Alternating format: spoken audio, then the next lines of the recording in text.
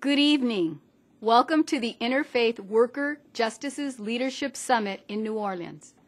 I'm sorry I can't be there in person with you this evening, and I'm very familiar with your work, your passion, and your successes. And I know that through your fine work and Kim Bobo's excellent book, Wage Theft in America, you have brought attention to the shameful epidemic of wage theft in our nation. Some of the best work combating and preventing wage theft is being done by the IWJ's network, as well as those affiliated with the National Day Labor Organizing Network and the Restaurant Opportunity Center. Thank you for your leadership on this issue. I believe President Barack Obama chose me as his Secretary of Labor not only for my qualifications, but also for my experience and commitment to American workers.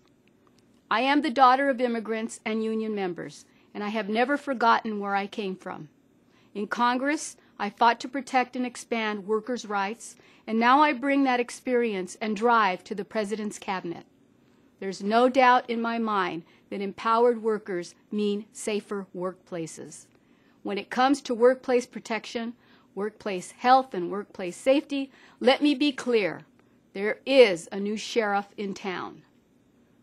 So long as I am Secretary of Labor, the Department will bring to justice anyone who negligently puts workers' lives at risk or abuses their rights.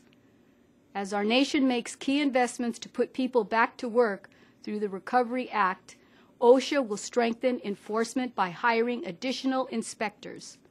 We will send a loud and clear message to all recipients of recovery funds.